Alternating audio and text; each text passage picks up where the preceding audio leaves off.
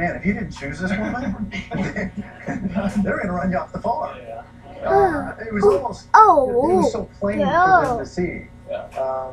They were just about to knock you upside your head. I need that. We all do. Right?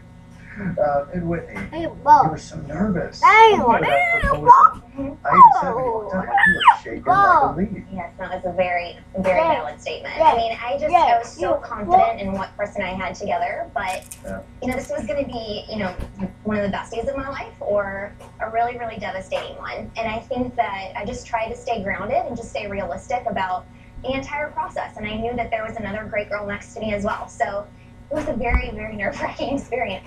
So what is that moment like? You are nervous, and then all of a sudden he said, I love you, gets down on one knee, says, I want to marry you. Oh my gosh. Hey, Bob. It was just such a Hey, relief. I mean, that's what I signed up for, and that's what this all comes down to, was that one moment. It was amazing. All right, well, congratulations. Thank you. Much more to get to with you two. Talk about the future, where all this goes. We will do that. With Chris and Whitney, congratulations. Woo. After the final rose continues Oh. after this. Ballet. Yep. Ballet.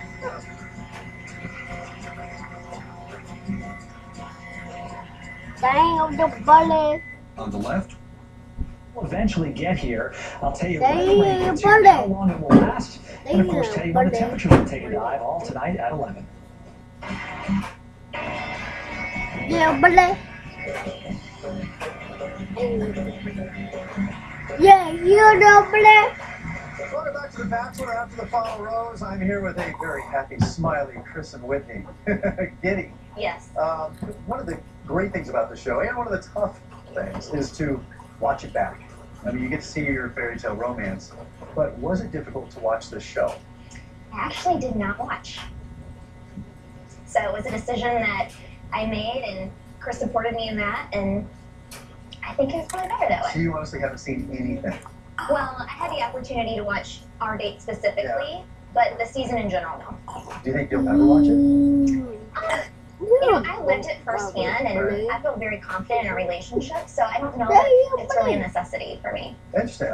Most people do watch the show. What precipitated that? What made you make that decision? It was just kind of a game-time decision for me. Again, I just felt, living it. I definitely knew what I signed up for, but to be so in love with someone, I think it's human to, not necessarily want to see him with, other women. And again, I knew what I signed up for, but I was confident in what we had, so I don't know.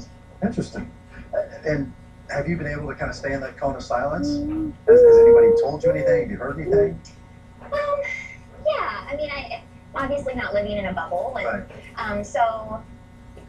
and I knew what to anticipate, and with social media and everything like that, I mean, it's out there, but I feel confident in what we have. So obviously, what a tough decision that was, and how conflicted he was.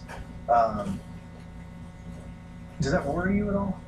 No, I think that's one of the reasons that I love him so much, and I think that we have that in common, that everything we do 100%. Yeah. And the fact that he gave every relationship that he was in the attention that it needed makes me feel even better about what we have. Have you guys talked about it at all? The show? No, just about the ending and him being conflicted. He was at the end. Have you guys discussed it? Yeah, I mean, I think we've kept an open line of communication throughout the entire thing. Yeah. There's no secrets here. And that's important. I'm sure it was a good conversation for you to have. Yeah, I mean, we talked about a lot of things, and one thing that's going through something like this, it's very important to communicate, because it's really hard. We went through this incredible 2 months together, and